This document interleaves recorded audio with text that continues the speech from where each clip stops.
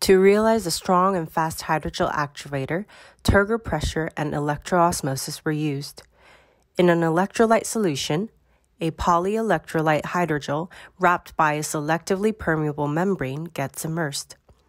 When an electric field is applied to the solution, the ions start to migrate.